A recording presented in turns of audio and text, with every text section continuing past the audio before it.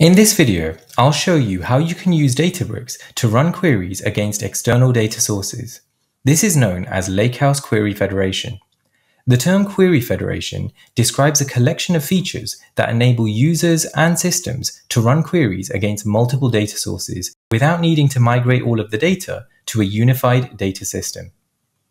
The way it works is that you configure read-only access connections to these data sources using drivers that are included on Pro and serverless SQL warehouses, along with Databricks runtime clusters.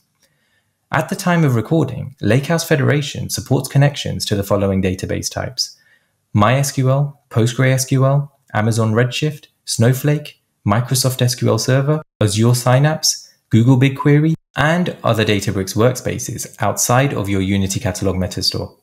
Lakehouse Federation is meant for use cases where you don't want to ingest data into Azure Databricks.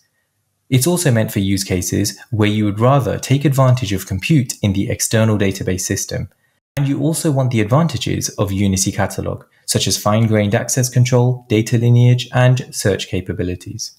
To be able to query data from these external data sources, you need to create a connection on Unity Catalog. You do this via the connections in the external data menu.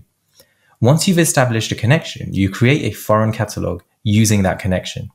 A foreign catalog mirrors a database in an external data system so that you can query and manage access to data in that database using Azure Databricks and Unity Catalog. I should mention, in terms of requirements, you need a Unity Catalog enabled Databricks workspace to be able to leverage Data Lakehouse Federation. You also need a cluster with a runtime version of 13.1 or above in either a shared or single access mode. Or if you're using an SQL warehouse, then it must be Pro or serverless. You also need the permissions to create connections and foreign catalogs. Okay, so let me demonstrate how to set up Lakehouse Federation for a Snowflake database. So I'm on this Snowflake workspace, which contains sample data. As you can see, there's a database called Snowflake Sample Data, and within that, there are various tables and data objects. I want to be able to query data in this Snowflake Sample Data database in Databricks. So in my Databricks workspace, what I'd do is I'd go to external data and I'd create a connection. So give the connection a name. So that will be Snowflake connection, and then specify the connection type. So I need to specify the host. So let me get that from this Snowflake account.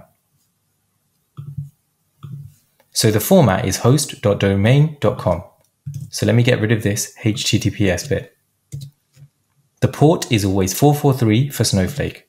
So for the user, specify your username and then your password. And now we need to select a Snowflake warehouse. This is like a Databricks SQL warehouse, which will be doing the compute. So on Snowflake, you can see your warehouse is under admin.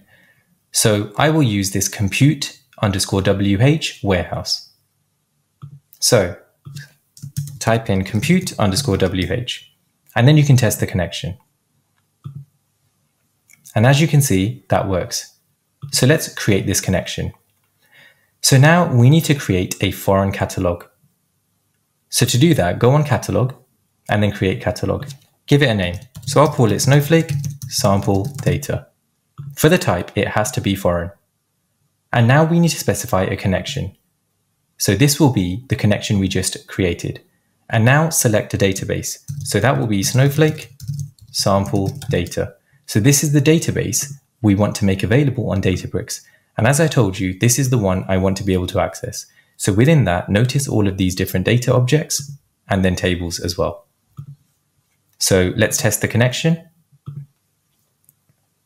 Great. So the connection is established.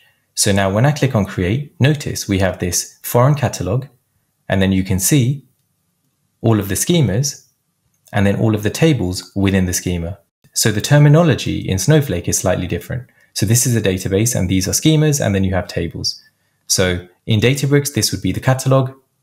These are the databases and schemas, and then you have the data objects within it. So let's query one of these objects. Let me query this customer table. So I'll open up an SQL editor and I will do select star from Snowflake, sample data, and I believe it's in this schema, and here it is, customer. So let's run this. Great. So as you can see, that's worked.